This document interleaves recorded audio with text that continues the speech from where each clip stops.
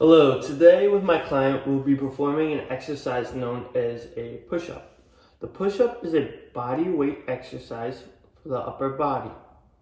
It is a compound exercise, meaning it involves multiple joints, stimulates large muscle groups, and it will help you develop strength and endurance, build upper body muscles, and better coordinate the work of the muscles in your upper body, core, and legs. The reason I decided the push-up exercise for my client is with daily life, you often need to push against objects from doors to shopping carts to baby strollers. The functional fitness you will develop with a push-up will be extremely helpful. They can be done basically anywhere and don't require any equipment. Like today, we're just doing it in a room. The muscles being worked are the chest muscles, the pectoris major and minor, abs, shoulders, and triceps. You must start by kneeling on an exercise mat or the floor, bringing your feet together behind you, then bend forward to position yourself in a high plank. In this position, you will start with your palms flat on the mat, your hands shoulder width apart, with your fingers facing forward. Your shoulders should be positioned over your hands, your feet should be together behind you, and your back should be flat, keeping your abs pulled in. Then slowly lower your body towards the floor. Keep your head in line with your spine. Don't let your low back sag or your hips go upwards. Continue to lower yourself until your chest is close towards the ground, and bend your elbows until your elbows are at a 90-degree angle.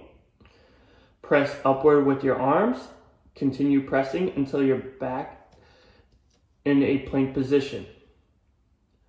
Now I'm going to have my client begin her 10 push-ups.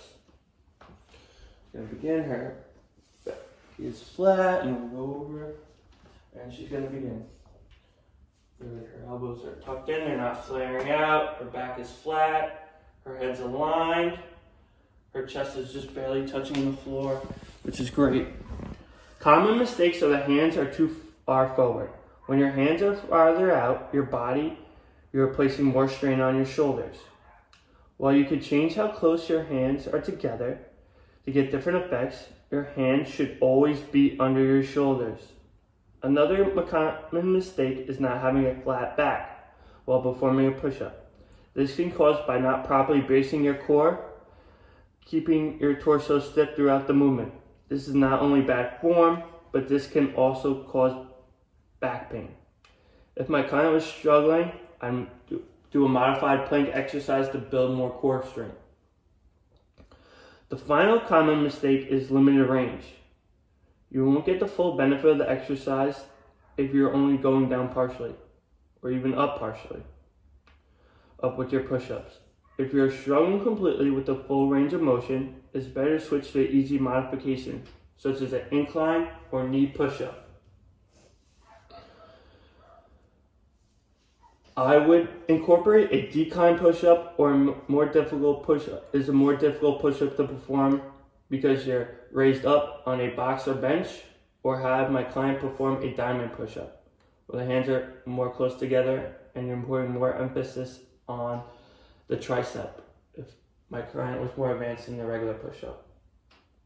And that's it.